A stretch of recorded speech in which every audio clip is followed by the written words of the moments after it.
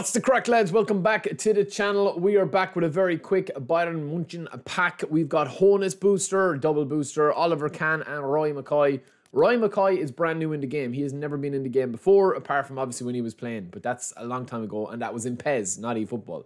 So we're going to do just a quick review of these cards and show you the best builds. We will be streaming in a little bit as well, so make sure you join us as we do try spin, maybe, for Kahn and Hoeness. Not too sure about Roy McCoy, but this Hoeness, lads, is definitely going to be absolutely broken, man, in my opinion. He's going to be insane. He's a whole player, but he can also play... Let me just hide my webcam here a sec. He can also play right wing, right? Now, with this card here, you are going to have speed, acceleration, physical contact, balance, stamina, ball control, dribbling, and finishing, all in the 80s without even training him up. He's 35 levels, right? This is what he looks like in games. In the game, he's 22 years of age. He's a whole player. He's got the shooting booster, and he's got a booster slot for a second booster. He's got soul control, blitz, curler, first time shot, track, back, fight, and spirit, pinpoint crossing.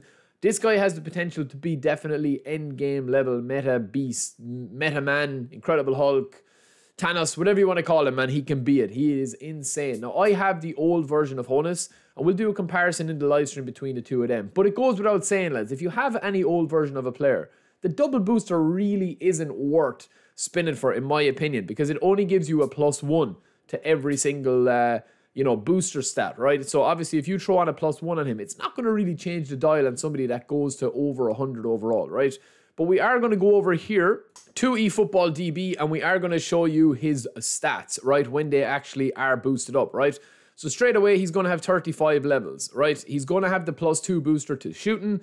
And of course, if you throw on the manager skill, whatever manager you're using at the moment, whether it's Southgate, Deschamps, some people are still using old school Pep or Xabi Alonso. But even if you're using any of the new ones like De La Fuente or Deschamps, Deschamps is probably the most obvious choice for most people. Now, whole players do generally require you to play very central, but we're going to show you two different builds of him, right? So the first build is kind of the recommended build that they're given, which gives you 103 overall Hoeness with the manager boost, with the Champs, and of course with his booster. Now, this does not include a second booster, which is going to add a +1. In this case, we will be given the +1 booster that will bring his tight possession with this build up to 90. Now, I don't recommend using the recommended build in the game for him, and for mostly, none of the players. Reason being, I'll do a video on that. If you guys still auto-allocate like this, I would definitely reconsider doing that if you're training endgame meta players, right? Now, we're going to show you, right, with this guy here. We can kind of mess around with this a little bit. The dribbling is probably the most important thing with this card, but also, they've also put in 4 with the auto-allocation into defending here, which there's just no need to do, and that is an issue with the auto-allocation because Konami look to give you the best high-ranked, version of the card, and it just throws stats in other places that, thresholds can't be hit, right? But this card here, I think, is kind of the key to what you want to try and do, because you will be able to give a booster to his finishing and tight possession to get pretty much all the stats into that 90 zone. And even with the tight possession here, or the dexterity, or the lower body, he kind of has enough in what he's going to be wanting to do with the rest of his stats. I mean, the speed at 95 is huge. The dexterity at 93, it's probably even a little bit too much. We don't need to go that high, but we will get the 85 offensive awareness with it.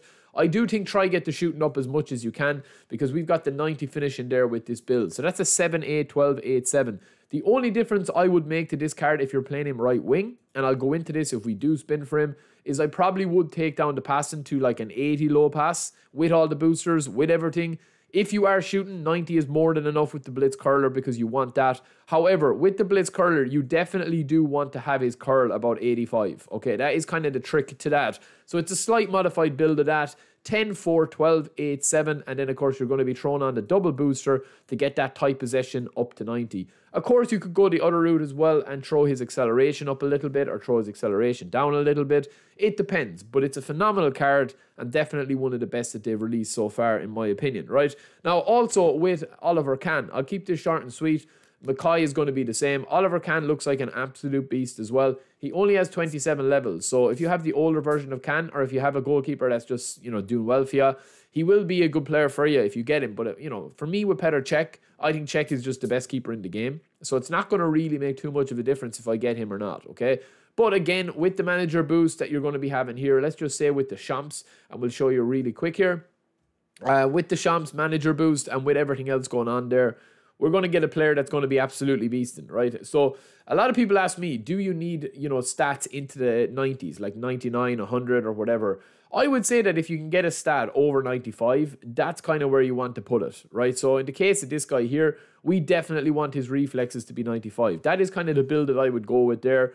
You're going to have the jump. You don't need to jump as much, but you could take that away if you wanted to. You're only going to give yourself an extra point or two into, you know, goalkeeper clearing, which, to be honest with you lads, it isn't a huge thing. But that is the build that we would probably go with there, which is a 1 into aerial strength, 11 into goalkeeper 1, 9 into goalkeeper 2 and 3. And that's going to give you these stats here with the Champs and with his booster, which is saving +2. And then Roy McCoy, okay? So the thing I like about Roy McCoy, lads, is that he's actually kind of like an old school Inzaghi style striker, but he does have some nice stats going on, especially his finishing off the rip. Now again, with the manager boost, and let's just say that we go with Southgate here, he's going to get an added bonus with acceleration, right? Now for this card here, the shooting at 94 is going to be too much. You don't need shooting more than 90 in my opinion, unless you can get it to 95. That's the thing. If you can get it to 95, great, but you don't need it. Honestly, if you're struggling to finish with a 90 rated finisher, I definitely think you need to look at the play style, and I also think you need to look at the type of player in motion that he has, his player ID, and what kind of animations he has to, you know, actually kick the ball. We'll go into a video on that and how to score more goals. We'll do a tutorial on that, because that's one area I haven't really been struggling with, is scoring. You know, I think the gameplay is a bit more loose now, and you do get more kind of chances, right? But the big thing on this guy, because he doesn't have blistering pace, he does have 89 acceleration here. You can give him one more if you want to go that route and give him 91 acceleration or whatever with the booster, or else you can just throw it on with the actual booster that you're going to be getting, which is probably a better idea of where to go with this card. The big problem with these cards, you know, the likes of Inzaghi, the likes of them guys, they don't have great balance. So you do, in my opinion, need to kind of overcompensate with the physical contact, and that's where I would go with this build. Dribbling, I'm not too fussed on the dribbling. Once he has 85 type possession, that's more than enough. He's not going to be run and gun, to be honest with you. He's not tall enough to be your, you know, main header or main target man.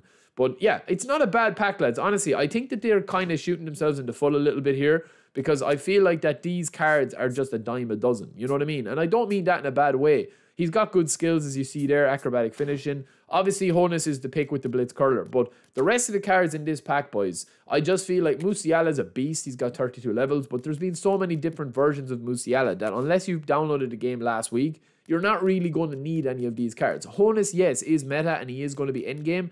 Will be endgame goalkeeper if you get him. But chances are, I mean, you're coming up against God Squads every second game or every game now. So let me know what you guys think. Let me know if you guys would like to see me spin. And we will be live in just a little bit. So that is the Bayern Munich pack. I will talk to you in a little bit in the live stream. Hope to see you there. Don't forget to subscribe. Chat you later.